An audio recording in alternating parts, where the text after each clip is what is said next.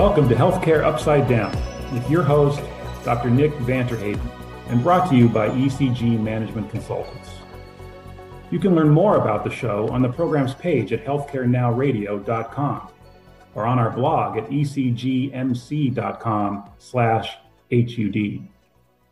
The U.S. spends more on healthcare per capita than any other country on the planet.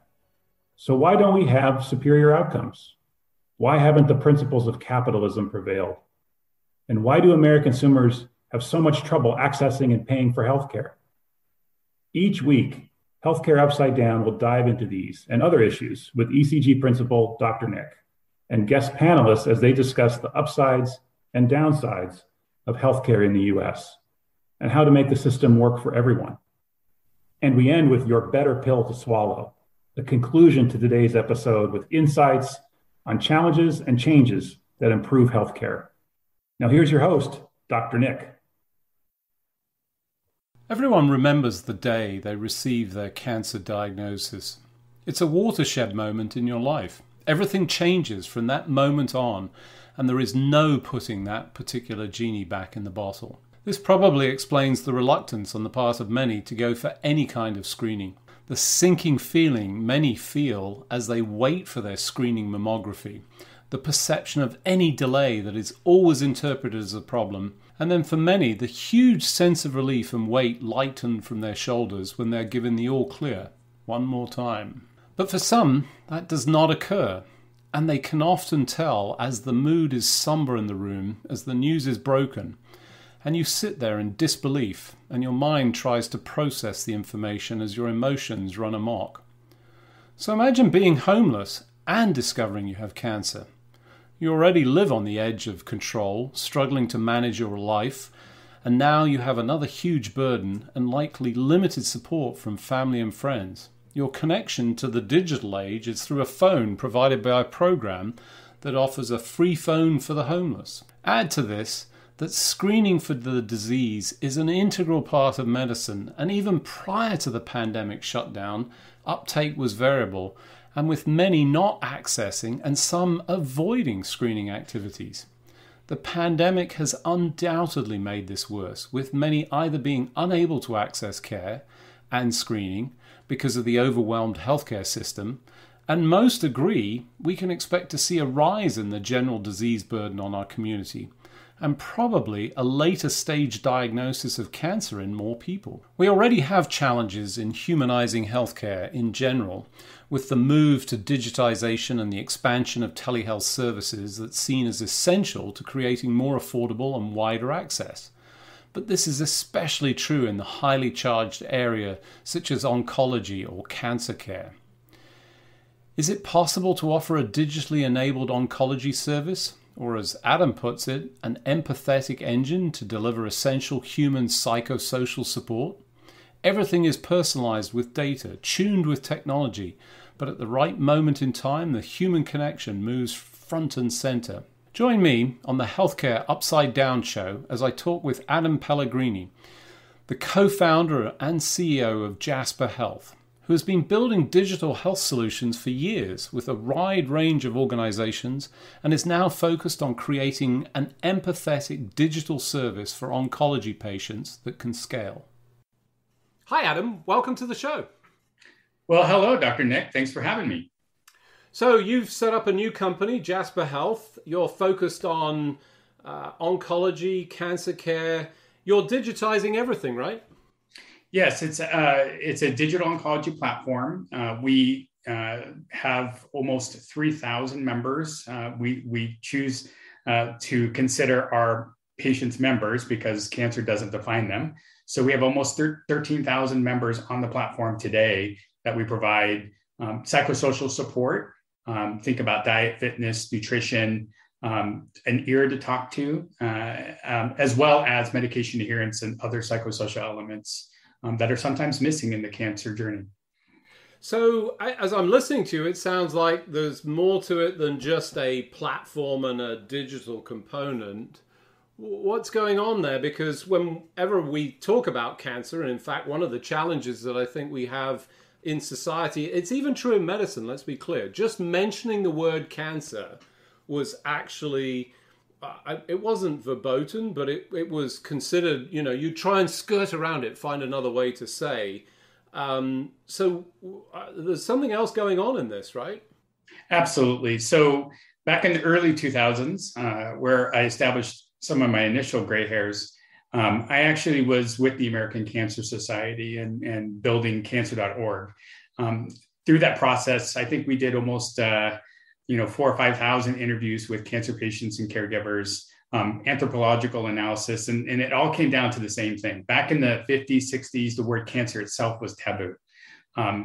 We've grown to accept that it's okay to talk about it throughout the 70s and 80s. And now what we're embracing is the fact that we need to not have anything be taboo, but we need to deliver empathy and support for those that are going through cancer. And so it really was it's an evolution of the space. For Jasper Health, it was incubated out of Redesign Health in 2020.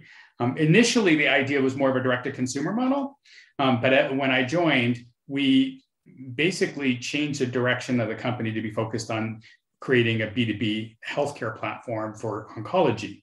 However, we kept that consumer channel open simply because we were helping thousands and thousands of members every single day, and I didn't want to turn that off. So it's a free service that we continue to support, even though our main focus is delivering a B2B digital oncology platform to payers. So if you've got a free service, how are you managing to deliver on that? Which is, I know it's been one of your ideals and one of the sort of targets for the organization, but that sounds like an economic challenge. It is. It's something that I am pretty passionate about, though.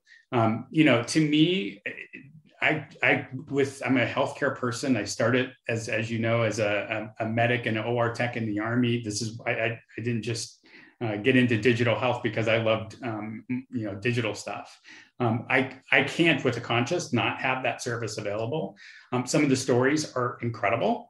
And so to me, it's almost like this is what you do if you're coming into healthcare. Now, the reality is it does align to the B2B strategy. I actually consider it a C to B2B strategy because if you think about it, all of those members and their caregivers probably have an employer or a health plan or a health system. So step one is I could connect them to our existing partners.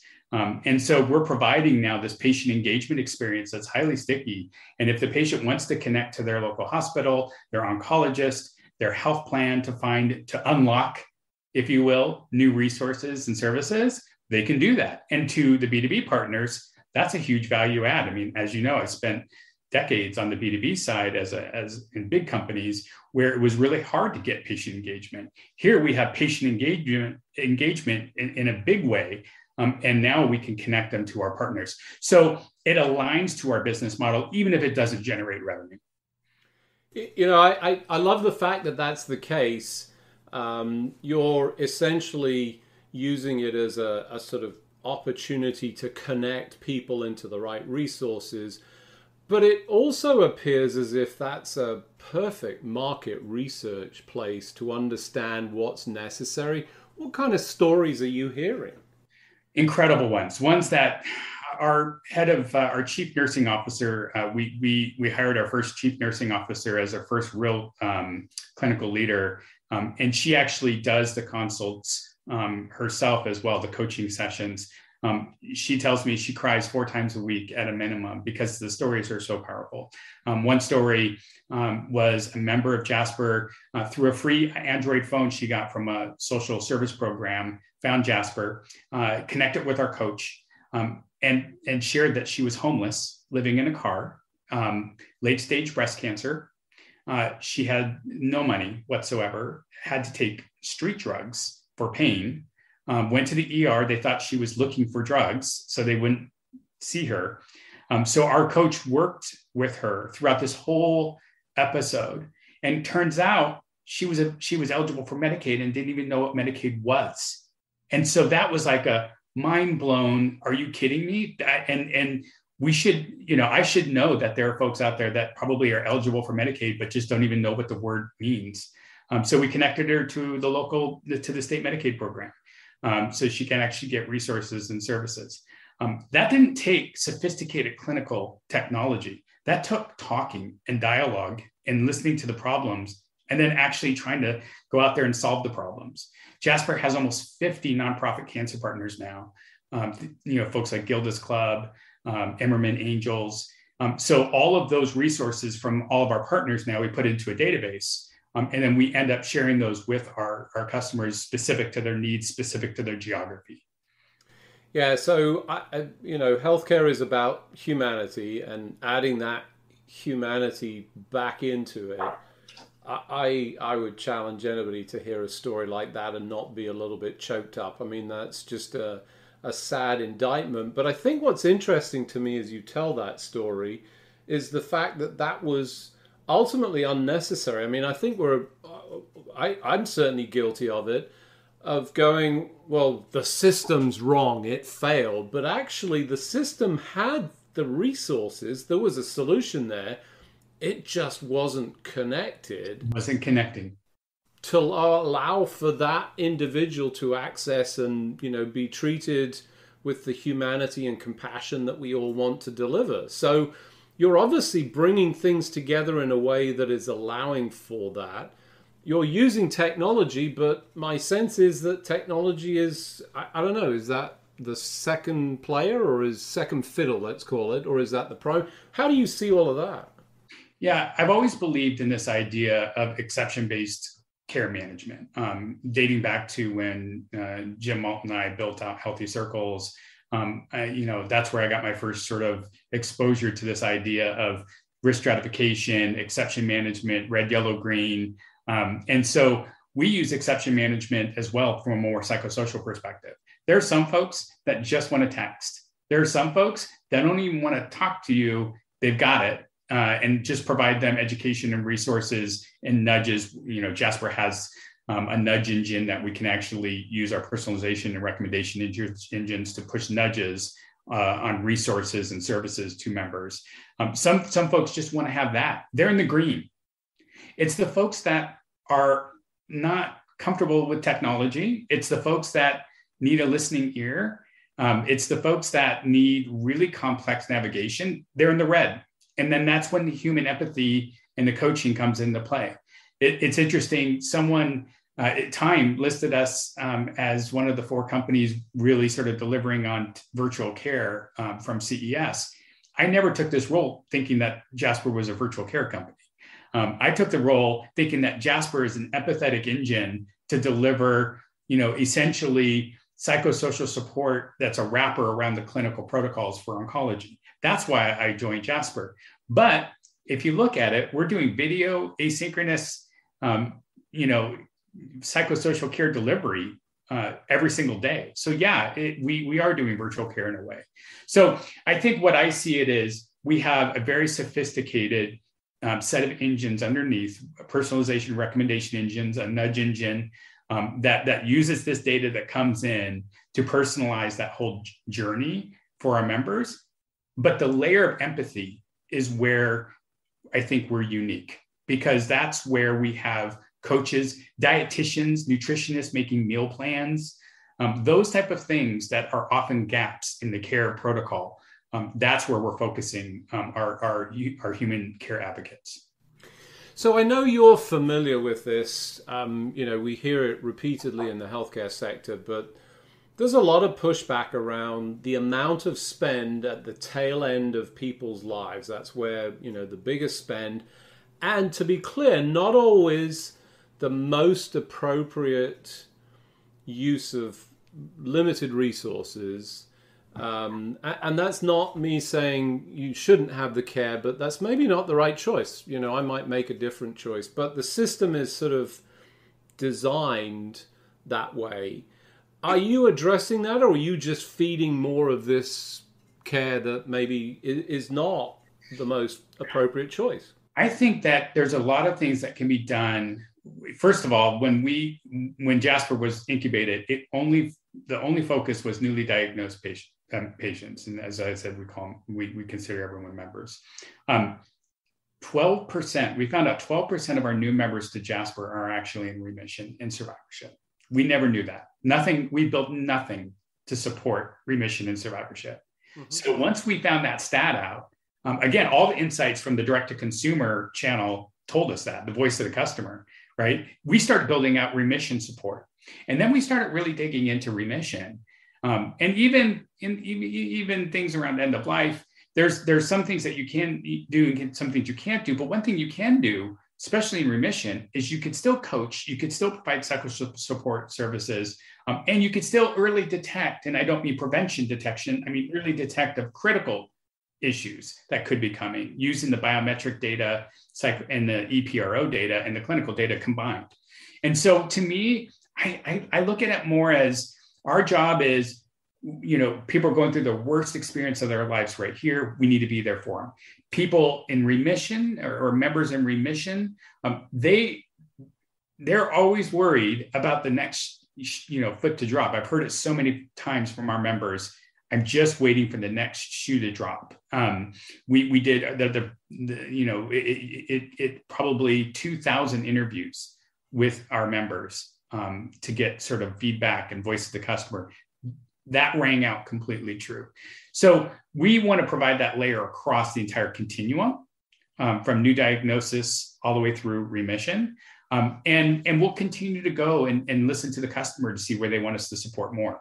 I think from a cost, from a cost perspective, if you look at it from a payer's perspective or from an employer's perspective, preventing ED visits that lead to very expensive inpatient acute visits, that's where we're focusing from an ROI intervention. Because again, we could do those things are not mutually exclusive. They're actually aligned quite nicely. If we have EPRO data, biometric data like Fitbit wearables, Apple Watch, all of this kind of risk stratified red, yellow, green, we can actually help people or members get to care earlier and prevent some of these more costly episodes from happening.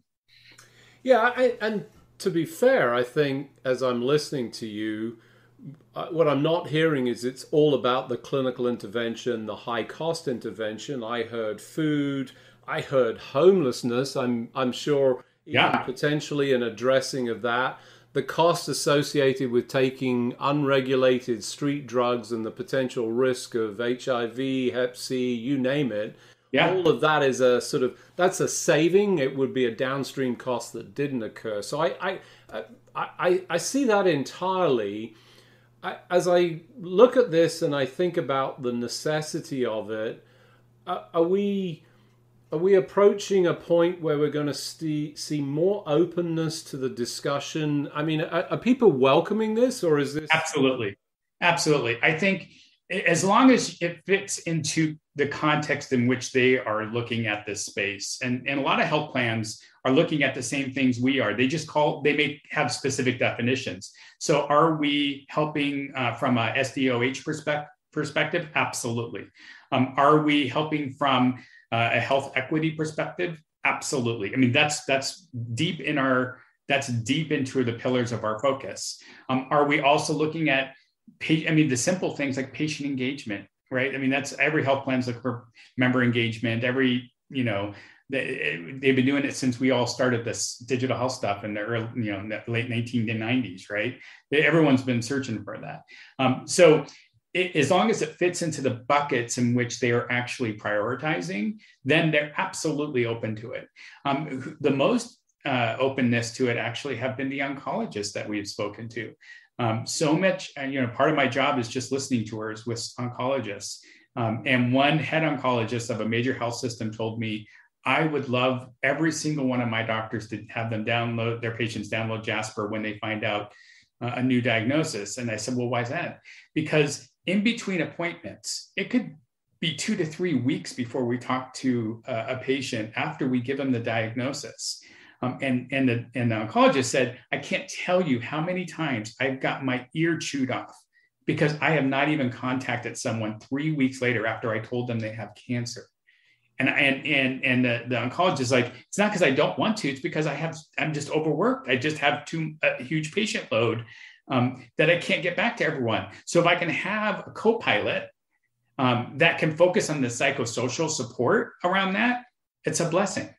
As a matter of fact, it's a blessing has been said so many times by our members. The feedback wise, it would be in a word cloud, and it would be the largest piece of the word cloud.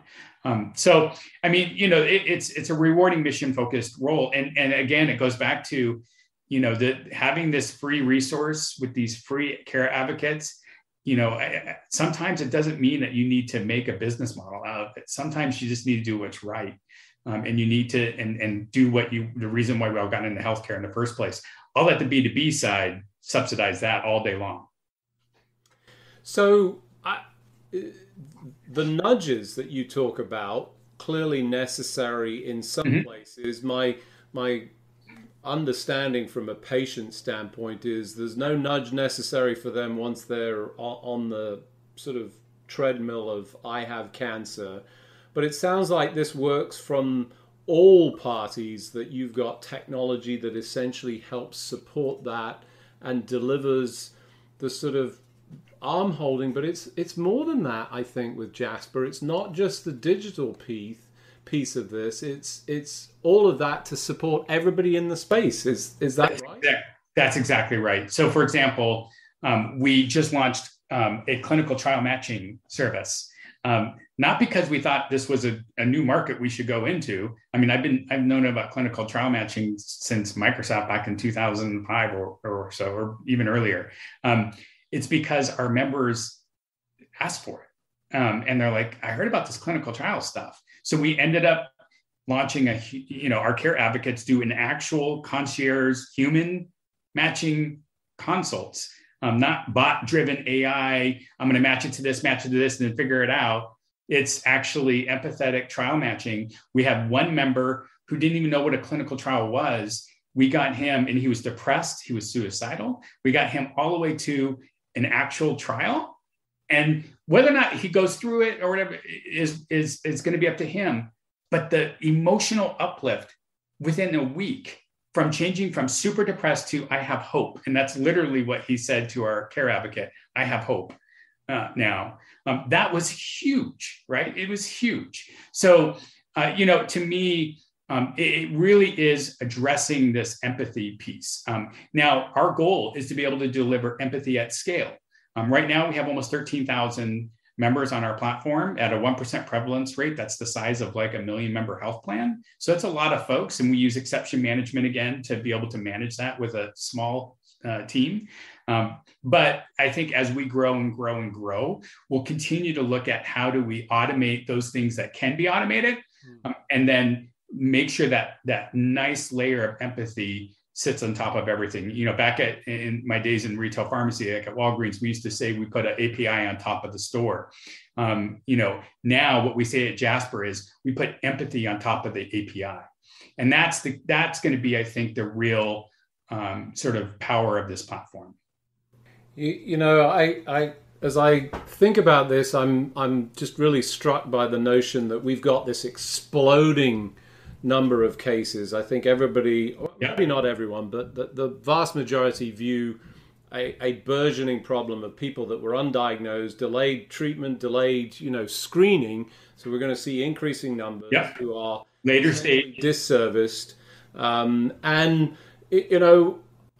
of the primary responsibilities that I have as a clinician to friends is to serve as that clinical trials identifier. And here you are essentially delivering. I think empathy at scale is an exciting proposition. Adam, thanks for joining me today. Thank you so much for having me. Accompanying people on some of their most vulnerable journeys and experiences is a taxing experience, and one that requires empathy and compassion. These are the things that are hard to deliver with technology. But using technology as a supporting act and as a tool to filter and allow for the most appropriate application of the scarce human resource using exception-based management makes it possible. Recognizing the fact that we all have our own filter and preferences for the support and interaction and the connection points that can vary by individual, and then matching and seeking the preferred channel that creates the least friction for that individual. Your better pill to swallow is the targeted use of technology, using digital enablement to empower your staff to remove the friction in their work and the friction in their ability to deliver more empathy at scale. Exception-based individualized care management can be achieved, allowing for the most appropriate use of your staff to deal with your patients, your members, your partners in the healthcare journey. Thanks for joining me, your host, Dr. Nick, on this week's edition of Healthcare Upside Down. Until next week, keep solving the business of healthcare as if your life depended on it, as one day soon, it will. That's all the time we have for today. You can find all of our episodes on your favorite listening platform by searching for Healthcare Now Radio. Also, check out our blog at ecgmc.com/HUD for summaries and commentary from each episode. Follow our show's social hashtag, HCUpsideDown. And join us each week as we work to solve the business of healthcare for everyone.